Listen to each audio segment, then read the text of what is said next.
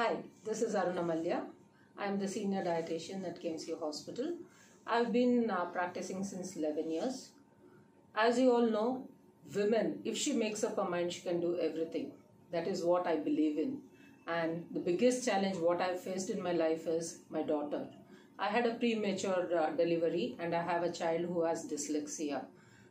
Initially, diagnosing her as dyslexic was very difficult because I was always a topper throughout all my studies, and seeing that my daughter is not able to study was the biggest challenge for me. And my mother, a supporter who was always there with me, I think I'm blessed to have a mother like her. So coming to my daughter, she went to a school where we had problems. First few days she couldn't read, write. Then we thought, what is the problem with her? Then when we went to ophthalmologist, they said that she can see, perhaps this is not the right age to diagnose whether she can see or not. Then we came to know that she's not able to see the board properly, because of which she is having problems. Slowly she started wearing spectacles and going to school, but still she was poor at studies, always with a 0, which is a number which I've never seen in my life. So I used to feel very bad those days. And being in the medical field, I've approached most of the doctors, starting from neurologists to neurosurgeons, everybody. But everybody told me that there's no problem with her, but she was just not improving. So the ultimate decision was, what I had to take was whether to continue with the education or not. And even in the school, they started telling me that these type of children cannot be with the normal stream children. Teaching them would be difficult, because I understand a teacher teaching 100 students and teaching a dyslexic child is a challenge for her too. So what I did is, I took a break. I took a break of 10 days. I attended a dyslexia workshop. I learned how to teach children who have dyslexia. Then I went back to the school. I spoke to the headmistress and she was very cooperative. She helped me out with that. Then I went to a psychologist, got the IQ of my daughter checked.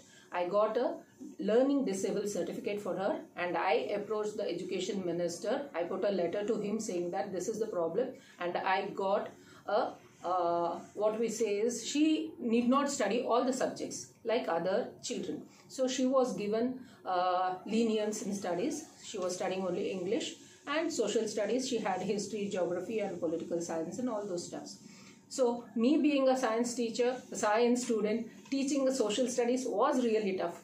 But then I had to cope up with her. All this went along till she finished her 8th standard. When it came to 9th standard, the teacher or headmistress told me it is difficult to take her to 10th standard because they were more interested in the percentage of the school. So they denied admission for her for 10th standard. They called and told me, I can't take your daughter because we are worried. We need to get 100%, and your daughter, if she fails, our percentage would come down. And it was such a heartbreaking moment at that time, but I didn't lose my patience. What I did was, I went and approached a private agency and I made her appear for a private exam for SSLC.